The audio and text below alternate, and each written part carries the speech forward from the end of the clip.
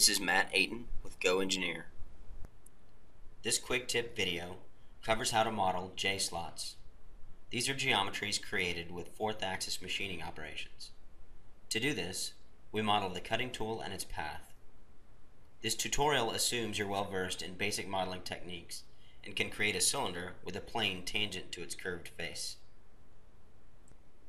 Several other basic steps are not shown in this tutorial as well.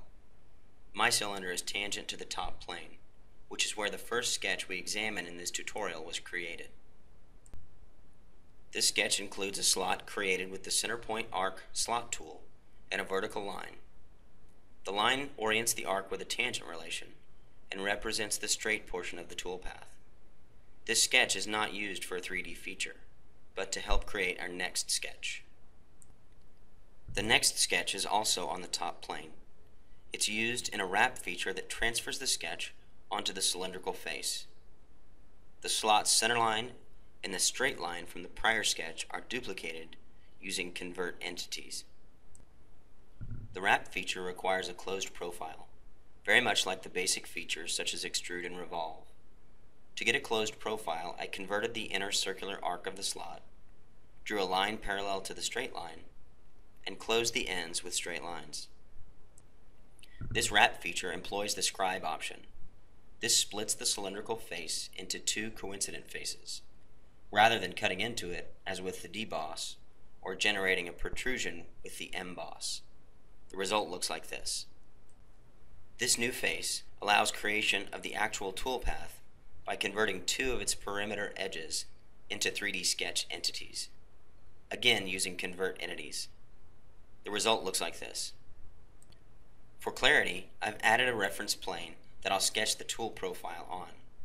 The references for the plane are the cylindrical face and the vertex at the junction between the straight and curved portions of the toolpath.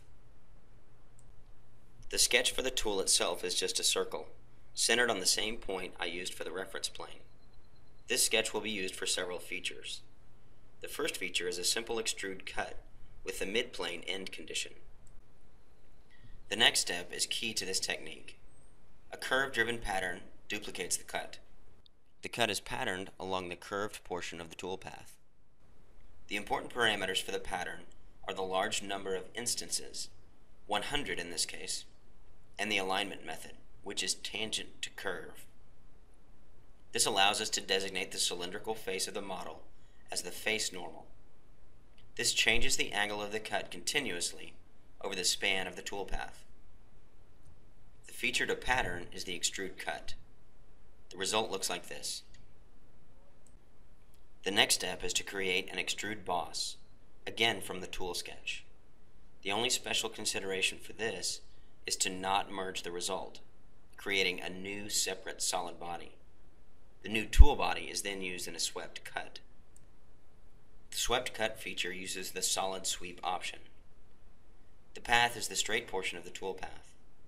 The result looks like this. For illustration and added realism, I've also cut out the center to create a pipe and added another tool body. This has been Matt Aten with GoEngineer. Thank you for watching.